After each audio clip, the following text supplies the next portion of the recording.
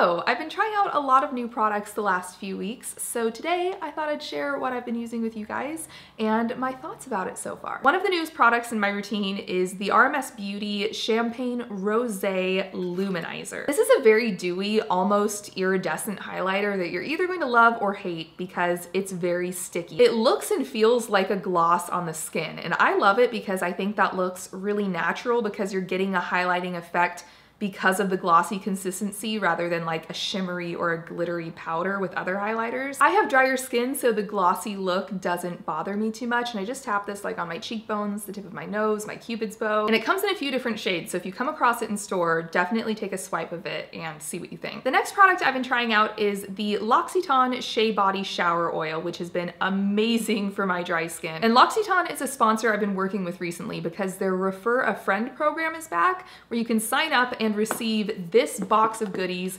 completely free. In the box, you get 3 products. You get the Shea Body Shower Oil, which I just showed. You get the Immortelle Precious Cream, and you also get a fairly good sized chunk of their extra gentle soap. And this Shea Body Shower Oil is so nice. It's like a cleansing oil for the body. So out of the bottle, it feels like an oil, and then when it gets wet, it emulsifies. It makes my skin feel so soft, and what I love about it is it rinses off clean. And really, these 3 products are a good little head to toe moisturizing trio. So I'll have a link down in the description. If you sign up and you visit a L'Occitane store, you can get this no purchase necessary, entirely free, or you can get it with a purchase online. Moving on, spring is here, which means my self-tanning game is starting to ramp up, and I've been trying a new product from Tropez. This is the Bronzing Water Mousse. And as you can see, this is a clear bronzing mousse, meaning it doesn't have that like bronzer guideline in it where you can see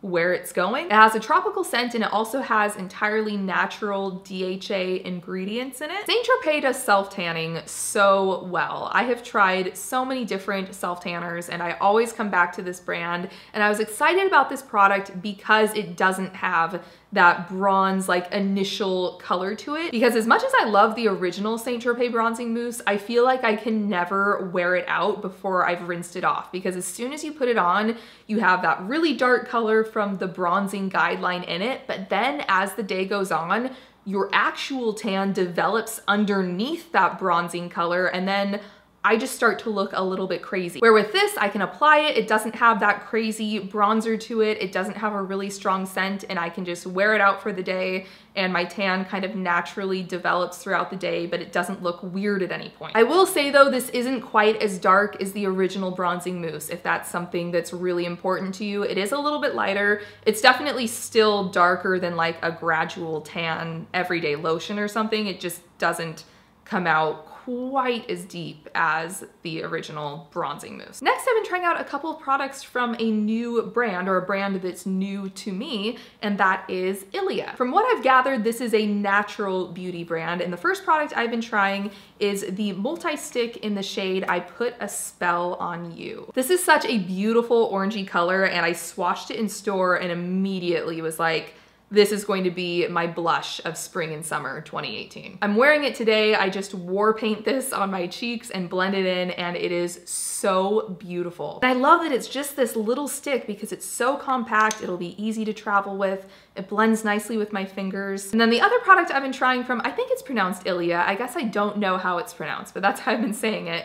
This is something kind of different. This is their Cucumber Water Stick. This is a toner in stick form. I've never seen this before, and it has depuffing ingredients like cucumber, so you can like smear it all over your skin and hopefully look a little more refreshed. And this really is interesting. It feels like water when you put it on your skin, which I don't know how it feels so cold and watery straight off of the stick, but it's incredible. Just a nice little addition to my regimen that makes my skin feel more awake. Also in my skin prepping regimen, I've added the Fenty Beauty Pro Filt'r Instant Retouch Primer. You've probably heard about this because it was especially popular. I feel like everyone was talking about it like 6 months ago. I finally decided to try this after hearing so many rave reviews, and it's great. The color of it, like this kind of light nudie pink tone, it just instantly brightens my skin. My makeup applies really nicely on top of it, and also I just love